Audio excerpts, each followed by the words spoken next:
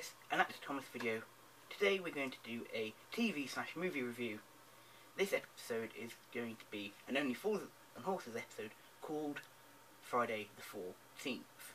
Now, in this episode, we meet up with Del, Rodney and Grandad on the way to Boise's holiday cottage for a spot of fishing.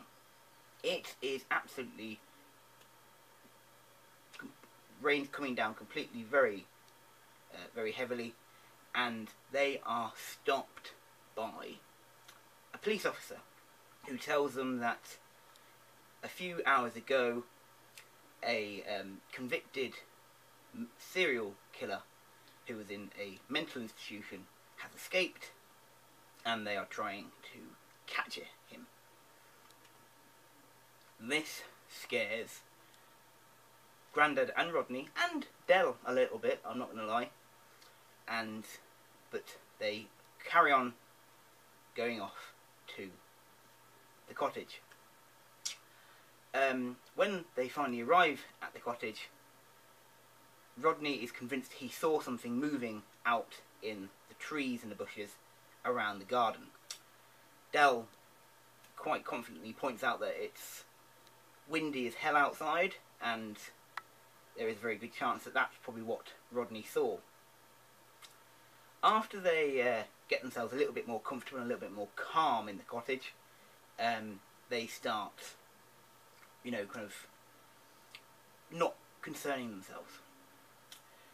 Until Rodney looks out of the window and he sees a face.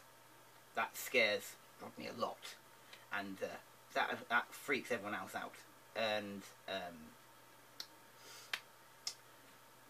it's a drenched face. It's horrible. It's and it really does scare him. And so him and Rodney are a little bit concerned and all that sort of stuff. A couple of minutes later, there's a knock on the door, and it turns out to be an officer from the insane asylum. And he's been looking for this escaped prisoner. Del and Rodney tell him about the face at the window. He says, "Oh, that's probably him. I've probably scared him off. He'll probably be caught by one of his colleagues." And later on, we discover that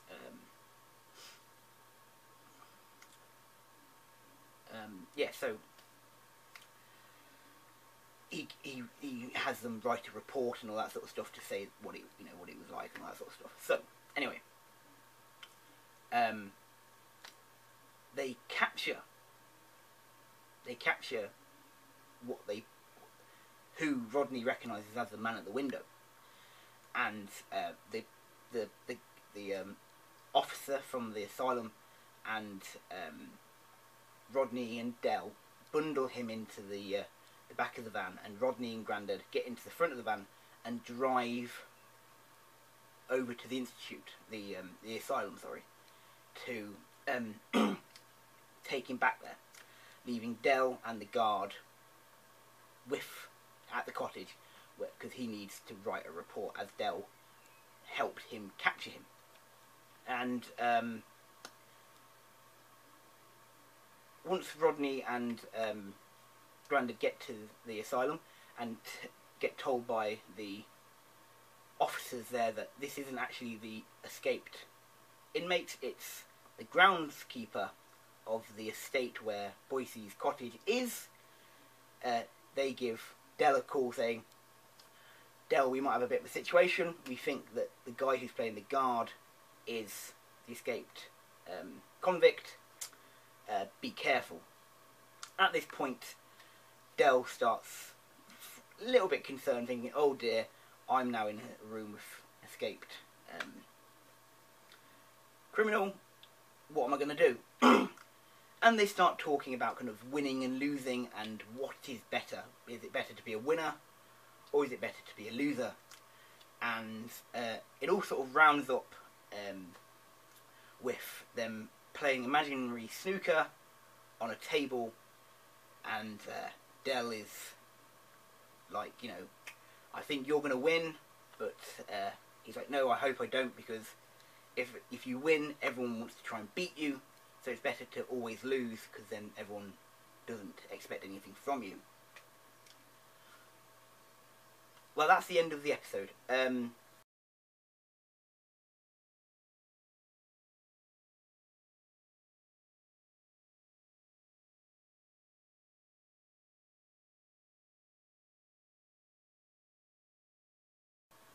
Thank you very much for watching this episode of Only Fools and Horses, Friday the 14th.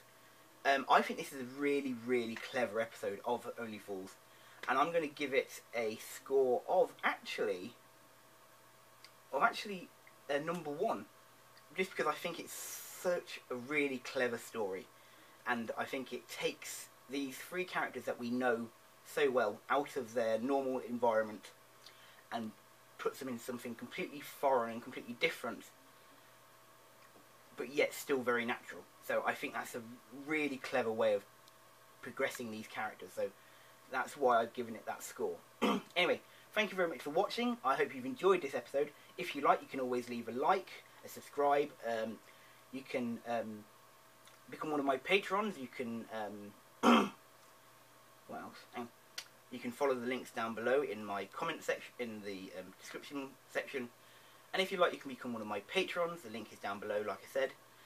And as always, thank you very much for watching, and I shall see you next week. Goodbye.